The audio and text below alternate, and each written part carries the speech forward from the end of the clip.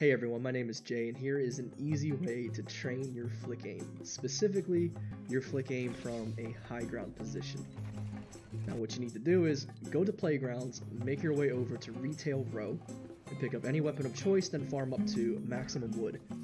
The exercise is simply to ramp up and floor, jump, flick shot bushes, and then proceed to catch yourself mid-fall with a floor. The purpose of catching yourself with this floor piece is to train yourself not to give up high ground. So many players, myself included, we jump from high ground to low ground while midair trying to hit those one pumps. If you miss, you've given up all of your height advantage, not to mention you're exposing yourself to return fire.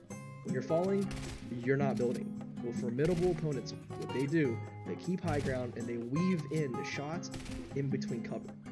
So practice this, and the next time you're in a high ground advantage, you just might make a shotgun play without your feet ever touching the ground.